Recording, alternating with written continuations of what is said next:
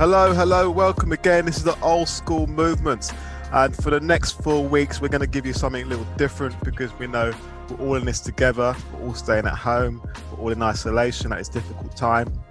So we want to cheer you listeners up a bit and give you our 80s old school lockdown. We're saying, like, you know, you could be bored at home now. There's so many box sets you've watched, how many games you played, how many dinners you cooked, how many press ups you've done.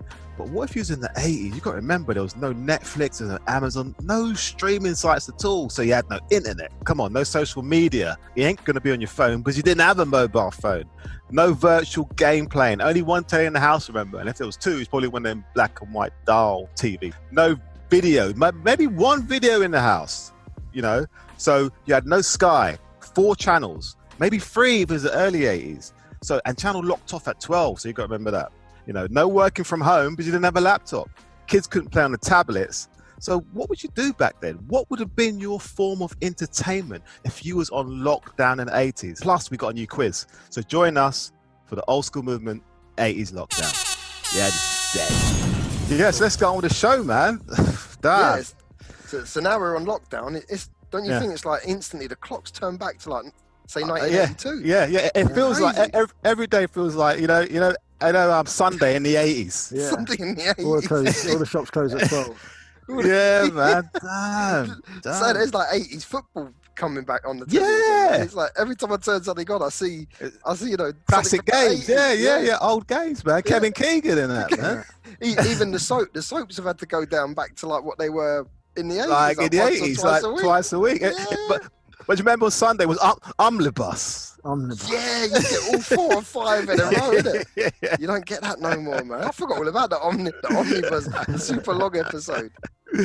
Man, yeah, it does feel like that, man. It's mad, and it's crazy. You know that like there's no hairdressers open, man. I'm worried. We're all gonna be rocking mullets and big afros soon, man. Like, nah, I'm alright. That's the ones that can still grow the hair, man. Yeah.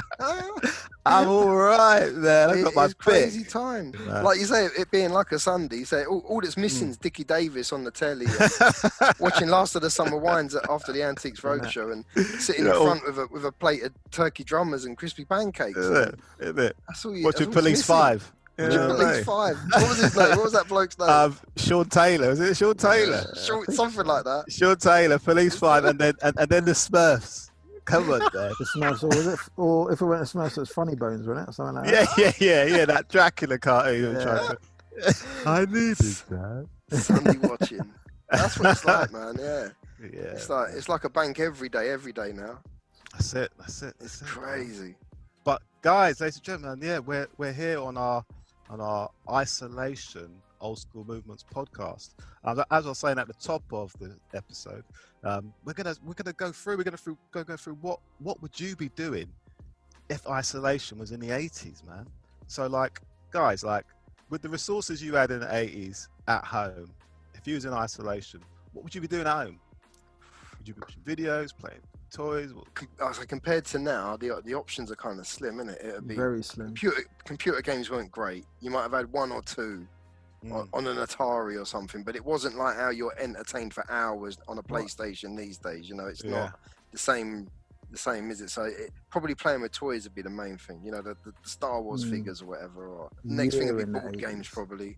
It depends on what year in the 80s. If it was if it's like post-Spectrum 80s, then you know there's a few games you could get on with. Let's say we're talking early 80s. Early 80s, as in like Pac-Man and Space Invaders. There's problems. Pong on the old twisty paddle games. There's problems then. There's problems around there, isn't there? You've got your toys, you've got your board games. Videos, I suppose, are just coming out, aren't they? Just coming out. So videos from DER, if you can quickly get in there. Yeah. Or from Radio Rentals or DER or the Video Van Man. Yeah, but he ain't coming around on. But he ain't coming out. There's no videos, mate. The only videos is what you recorded off the telly. Your homemade videos, not them sort of videos. You're not watching Evil Dead. It's true. However, if you were lucky, you would have rented something before the lockdown, and obviously can't take it back. That's funny you're saying that. And funny, but that's what we're going to get to. It's like video shops, I start to say, might not be open, but You remember back in the day when you could rent out 3 videos for the weekend, it was a certain price. If the isolation was happening in the 80s, what do you reckon video shops letting us rent out a video for that length of time? If they did, what would your 5 be out of the 5 genres I'm going to say now? Like action, comedy, sci-fi, fantasy, cartoon, or kung fu. You know, everybody loved the kung fu, man. Everyone loved the kung fu, man. Can't deny kung fu, you know, even though I've never seen one on Betamax. Anyone see the kung fu? Never seen a Betamax. Always VHS, man. So out of those 5, what 5 movies would you take? We're starting with action. Yeah. Action's hard because, you know, action is hard. And we're going across the whole of the 80s. Yeah, and that's like the main genre I might have to say entertainment. I can pick. Oh, God. Predator would have to be. Predator's 8. Yeah. Predator. That would be my choice of action. I've probably got 3 Arnie films, I reckon. Yeah. Predator's big. Oh, you got to choose one. So you're choosing Predator, Stan. I'm choosing Predator. What 3 on your mind, Chris? If Predator's gone, I would say Predator, Terminator, Commando. Them 3 together, you got. You got to choose one though. You got to choose one. There. You've got one to choose. But I could also watch RoboCop over and over. Oh, I forgot about You got to choose one. You got to choose one. For action, you know, I used to quite like a Chuck Norris or even a. Do you remember Clint Eastwood? Do you remember Heartbreak Ridge? I watched that film so many times back in. Yeah, Heartbreak Ridge is good, but if I've got one action film to take, I'm going Predator. You're going Predator as well? Mate, I love RoboCop. I know it from back to front, but I'm looking at... It's between RoboCop and Predator. It is definitely between RoboCop and Predator. It is, yeah. You know, there are so much to choose from. There's Commando, there's... You know... Terminator 1. There's Terminator 1. For me, it's between RoboCop and say, Stacks? Highlander. There's Highlander. No, for me, that's a big movie. I'm not that. It's Stacks mocking. You mocking Highlander, then? Highlander a big movie. Watch that film again. I'll have to watch that again. Yeah, exactly. That's a big. There can only be one. I'm with you. But ain't that one. I'm going Predator. I'm with you too. I'm going Predator because I would have choose. I had Predator and RoboCop in the little 5. I was thinking you two have gone Predator. So yeah, I'm quite happy. I could watch that. Stuck in isolation. Predator's just that movie that just like, you know. You know it back to front, but you can't get enough of it. It's a kind of movie that if it's on telly, I'm sitting down making a sandwich and watching it. But then it's the same with RoboCop. And same with RoboCop. Or you're going to dip in and out of it. And then movies like you do catch bits. You think I didn't notice that. I didn't know it. Exactly. Still now, like it's like the films are big. Films are big. I still love watching them to these days. But only them originals, not these reboots, remakes. Nah, forget Part 2s, Part 3s, just them originals. No, they ain't happening. So we got the action sorted. The top action. Predators in our action. Predator. It's about survival. You're picking up tactics while you're watching it as well, and techniques. You never know, man. We're in strange times. You know what's going to happen. You're picking up tactics and survival techniques while you're watching it. It's about teamwork, and I mean the teams in it, the actors that are in it are big. Compared to Running Man, compared to Terminator. They're not as big. It works. The cast's good. Yeah, it's a wicked film. Predator's there for our top film of isolation. You know the bit that still makes me laugh in Predator, right? Do you guys remember the scene where, you know, they realise there's a predator now in the jungle, and they set up all these traps. They set up all these traps, and then they hear the predator, and the trap doesn't work. And Carl Weathers' character, Dylan, looks at Arnold Schwarzenegger's character and goes, "What next? Cheese?" He's catching an invisible mouse. The way he says it. There's so many other scenes people mention, but that bit is a sly little bit. It just makes me chuckle. So that's action. Predator.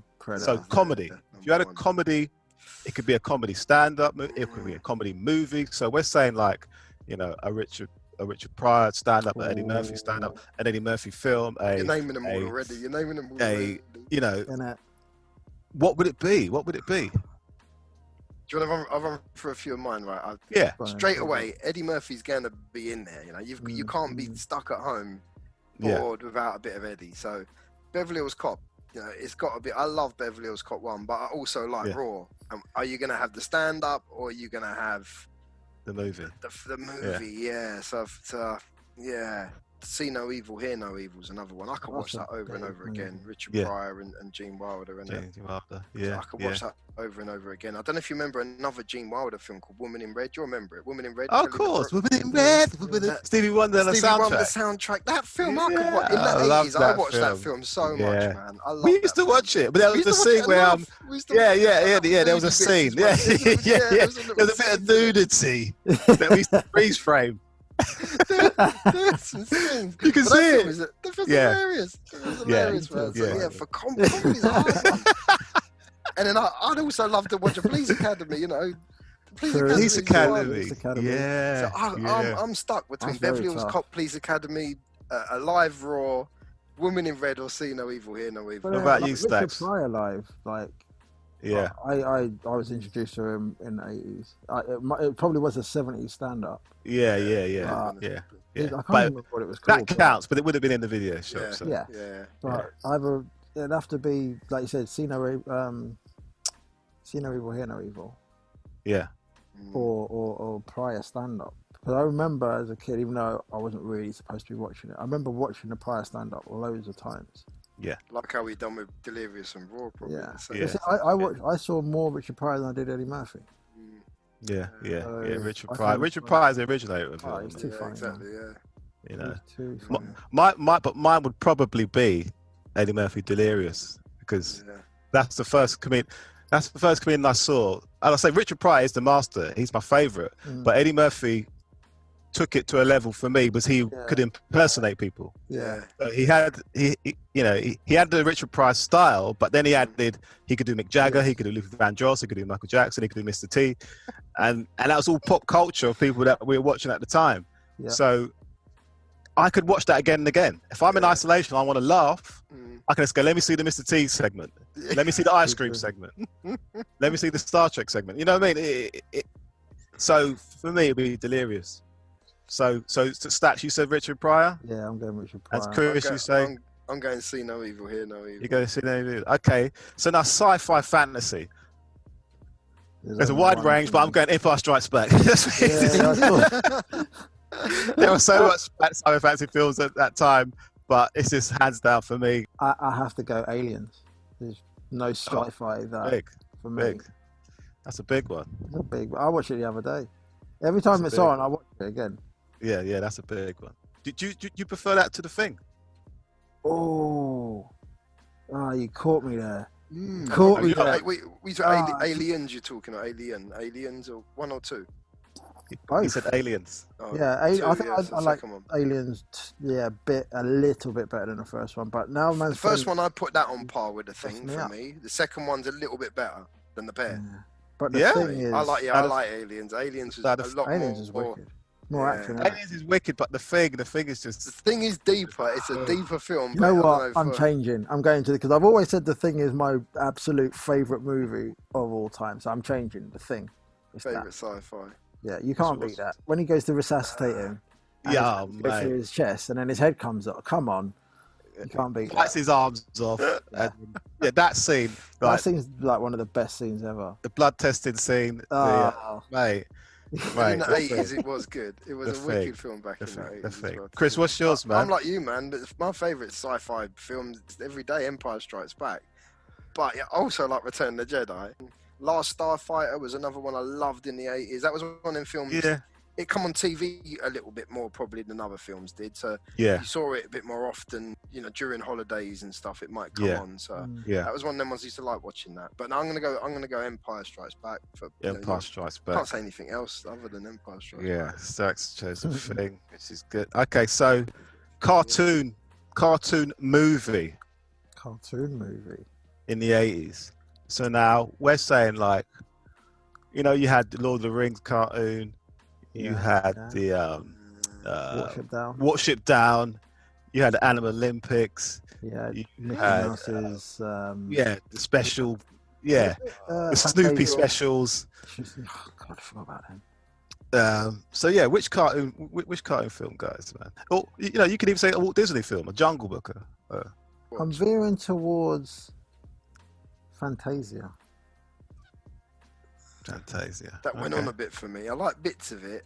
I dipped in and out of Fantasia if it was What on. was didn't Bugs Bunny have like a feature length thing? Yeah, Yes, I've written that down. It's like holiday special one. That one was He good. did. It's about an hour and a half. Yeah. And An it opera was one. good. It had opera in it. Yeah. What's his name in it? The Elmer Fudd. Fudd. Elmer Fudd, yes. They were all in it. It was a good one. I'm sure he went to space with the Martian one. Oh, yeah, that's where he met Marvin. Yeah, there was a big monster one. I'll look after him and I'll pat him and hug him and call him George. Yeah. It's classic. I love that one. Film. And overall, I probably would go for like a Bugs Bunny holiday special, like one of them, like that one. Yeah, it's funny you say that because even though I said cartoon film, I was going to cheat and say, remember in the video shots we could just get a Looney Tunes compilation, 2 hours of just Looney Tunes. That's what I would get. Merry Melodies. True, because you're going to get lots of different stories. Yeah, that was wicked. Yeah, that was well worth. If you were getting 5 films out and you were stuck for that 5th one, that was worth getting that one. Definitely. That's what I would have had. So Stacks. Otherwise, it'd be pre-recorded stuff that you've recorded off a Saturday morning. It'd be like back-to-back Centurions, back-to-back Battle of the Planets, or back-to-back He-Man, something like that. Otherwise, if you couldn't rent a feature-length cartoon. Well, what about Transformers movie? Yeah, Transformers movie. That was okay because there weren't much else about, was it? Yeah, it was okay, but I would be entertained in isolation with Looney Tunes. So would I. Yeah. For an hour. Definitely got more jokes and more entertainment from watching Bugs again. Yeah, definitely. Even though I love Animal Olympics. Do you remember there was a bit where he went to I think Saudi Arabia or somewhere, and he was like Aladdin, or he was the genie in the lamp? Who? Bugs Bunny? Bugs Bunny, yeah. That was part of the film. It was a bit in it where Saudi Arabia. I can remember. That's what I used to love about Bugs Bunny. They just switch it up at any time. It just confuse you. Just wear a hat and he's a different person. I feel like watching Bugs Bunny now. I think I can. I'm gonna find that later. We're all saying if you're stuck at home and you want a cartoon, you're going for like a Bugs Bunny holiday special, one of them feature-length ones. Yeah, I'd agree with that. Yeah, we'll agree with that. Definitely. All right, let's go on to our 5th and final, a Kung Fu movie, man. Ooh. You can only choose one Kung Fu. The one Kung Fu that's going to entertain you in isolation. So mine would be Drunken Master or Thundering Mantis or Snake in the Eagle Shadow, one of those 3. Yeah, because those 3 films they're just like, there's different sections of different fight scenes that are just amazing. Yeah, that's Jackie Chan's Drunken Master. Jackie Chan and Snake and Eagle Shadow, both Jackie Chan movies. But young days. Yeah, but Thundering Mantis is just, for me, it just took it to another level. Yeah. The story, the kung fu, the different styles. They even had the drunken style in it. So that would be my Kung Fu Fast. And it had comedy, so that would be my Kung Fu Fast. That was the good thing. They all had a bit of that slapstick sort of 60s, 70s comedy that we were used to for them days. It's in all them Kung Fu films. Those old Kung Fu films. That was his influence, like Charlie Chaplin and other...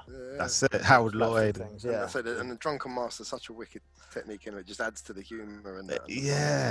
But for me, I was thinking, what Kung Fu's as well, and I can watch, like Thundering Mantis, Snake in the Eagle Shadow, Monkey Shadow, whatever. I can watch these so many times, over and over again, watch them so many times. But for me, I think what epitomised the 80s for me was a ninja film. Looking at it now, a corny, American, produced, Canon Studios. Yeah. I'm going Revenge of the Ninja. For me, it's like Revenge of the Ninja or my favourite Bruce Lee, which is Way of the Dragon, which is the one in the Coliseum when he fights Chuck Norris. Yeah. So it's happening to, but I'm probably going to go Revenge of the Ninja. I like just for that Sho Kozuki, and his son was in it. And that one was good. Yeah. I would love to have said Shogun Assassin even, but because that holds a lot. That wasn't your fast-paced kung fu action, but it was the way of the samurai, and it was I a like good story, and it was just films. Getting into the 90s and reliving that through music again and hearing them samples from that. Them films are big. What are you saying, Stax? I'm going, as much as I like Jackie Chan, and I'm with you with the Arm of God and Drunken Master, big movies.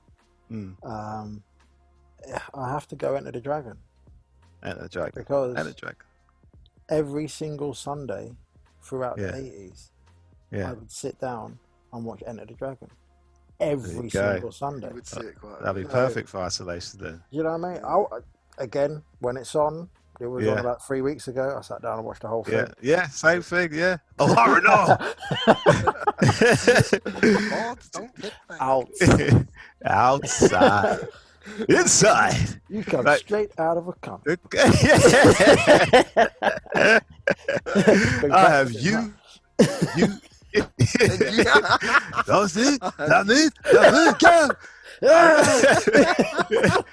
Did you know that Jackie Chan was one of the stunt doubles in that scene, and a lot of fight scenes in Enter the Dragon, and also the man that composed the Enter the Dragon theme also composed the Mission Impossible theme tune. Yes. And knowing that, you hear the similarities now, the big broad sounds and stuff. Yeah, man. I don't remember the guy's name, but but that's where Jackie got one of his not early breaks, but before that, he wasn't really known. He had a couple of breaks, man. He broke all his body. He's broken himself many times. Yeah, man. I'm surprised he's still alive.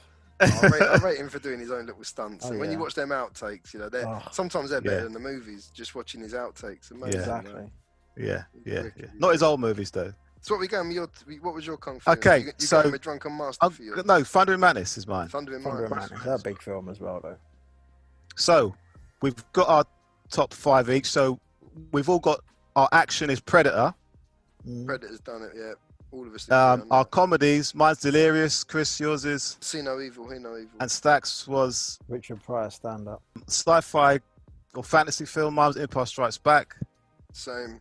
And The Thing. And Stack's was The Thing. Yeah. Cartoon, we all agreed on Looney Tunes compilation. Bugs Bunny, we're all going Bugs Bunny. And Kung Fu, Thunder and Madness for me. Enter the Dragon for me. And Revenge of the Ninja for me.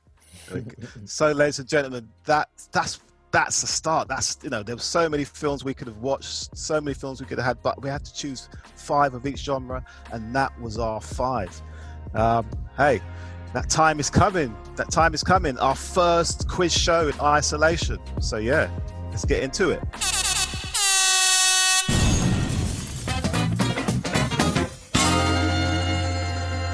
You guys excited? Yeah, I'm hyped for this. I've been waiting for this. 80s trivia, man. You can't beat it. 80s trivia. The lockdown quiz, ladies and gentlemen. Let me hear that lockdown quiz theme tune. Yeah, that's what I like to hear. Love them. So, as I was saying, we've got our first ever guest for our first quiz. Are you there? Leroy? May I say I'm there. May I say I'm the biggest fan. Not the first guest. I'm the biggest fan of the show. Thanks, man. So, Leroy, where you from, man? I'm from the west side of London. Excellent. And so how have you been coping in this isolation? What have you been doing to keep yourself busy? Just going way back, listening to retro songs, albums, watching retro films. Just going way back, and funny enough, 70s and 80s movies. Yeah. The movies that you don't really get to see them on TV anymore because they've just been, been pushed to the put side. back, pushed to the side. Yeah. Seriously, guys, I love the shows. Thanks, shows, man. Appreciate you listening, man. Let's hope you're telling your friends as well. Of course I am. Like I say, and I repeat again, in the words of Inspector Gadget, Chief, I'm always on duty. always spreading the word, always spreading the love. I love that. So I'm going to tell you the rules of Lockdown 80s quiz, Leroy, and the rules are you've got to answer as much questions based on the 80s, only on the 80s, within 60 seconds, yeah? Whoa. Answer, say pass, yeah? I'll take your first answer only, yeah? Is that understood? My goodness, this is like whack-a-day. Yeah. Mallets meets family fortunes. Yeah. The pressure's on. It's on. 3, 2, 1, go. What was the chocolate bar Snickers called in the UK? Marathon. What was the name of He-Man's four-legged feline friend? Battle Cat or Cringer. So whatever. Alan Sugar was the chairman of what computer software company? Hewlett Packard? Do or do not, there is no try is a saying from which 80s sci-fi sequel? Pass. What type of drink is Quattro, soft or alcoholic? Soft drink. Which pop star had hits with Stand and Deliver and Prince Charming? Adamant. What is a ghetto blaster? Stereo. In primary school, what part of the day would you sit down in assembly and sing hymns? In the morning. What are Bird's Eye's alpha bites made from? Potato. What does BMX stand for? British Motocross. So Leroy. Yes, sir. You played the game. Loved it. You were good. You got a grand total of 7 out of 10. I'm happy. What did Leroy pass on? Yeah, passed on 1. Do or do not, there is no try. Surprised you got this wrong. It was a saying from Yoda from Empire Strikes Back. Yep. So you could have done the voice for me. Yeah. No. That would There's no try. Voiced by Frank Oz, also voiced Fuzzy Bear and Miss Piggy. Did you know that? Yeah. Was he Kermit as well? No, that was Jim Henson. So it was Jim Henson, yeah. Just Fuzzy Bear. Fuzzy Bear, Miss Piggy, and a couple of other characters. Easy. Two questions you got wrong was question number 3. What company did Alan Sugar chairman? It was Amstrad. Remember the old computers, Amstrad? Aye. Yeah. Amstrad. Yeah, he started. But it was Tottenham that wore Hewlett Packard, yeah. Yeah. Started business at 16. Started that company at the age of 21. Which is and it was the last question there. BMX, almost. It's the bicycle motocross, not British, but almost. 7 out of 10. Good score. That's a good score. That's a good score. Thank you very much. And thanks for listening to us. Thanks for tuning in. Yeah, thanks for all the comments. You know, we so look forward to hearing your comments, man. They're great. So, thank you, stay guys. safe, brother. I will do. And thanks once again, lads, for giving me, taking me through and back in time. The nostalgia is brilliant. Chris, with your knowledge, keep that up. Chris, seriously, man. And Darren, host with the most and stats. What do you think he's big up? D's singing? Do you want more D's singing? More jokes, less singing. I would agree with that. I'm going to sing a lot more now, anyway. I'm going to sing a lot more. Oh my goodness. Thank you very much. Thank you. Thank you very much. Be safe. Anytime, man. Take care. All right. Take care. Okay. Thanks. Bye. Bye. Wow. That was a blast. Yeah. I kind of like that. Man. That was brilliant. Yeah, man. So, ladies and gentlemen, that's it. That's our first. Can you beat 7 in 60 seconds with our lockdown 80s quiz? Have you got the 80s knowledge? Do you know your Kiora from your Ribenas? Tell us. You know the information. Chris, where can they find us, man? For this Check out our website. Go on to www.oldschoolmovements.co.uk. Check us out on our website or check our social media pages. We're on Facebook, Old School Movements. Join our group. Follow us. And remind them, what can they win if they enter this competition? We got an exclusive Old School Movements Hip Hop Legends bomber jacket. That's it, man. That's it. We got a bomber for you. I shouldn't say that. We've got a bomber for you. We've got a nice jacket for you. So, guys, that was our first lockdown 80s episode. Hope you enjoyed it. Next time we'll have another subject we'll be talking about, and we'll have another contestant to play our lockdown 80s. I was going to say if you think you can beat Leroy. Yeah, exactly. So I'm Mr. Lucas. I'm Chris. And I'm Stacks. And stay safe, guys. Take care. Peace.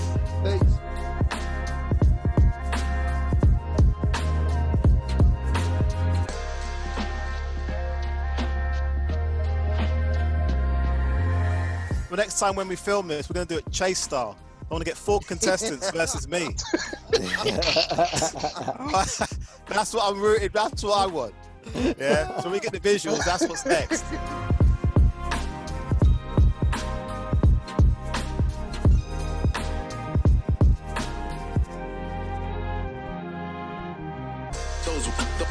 Those were the days I remember.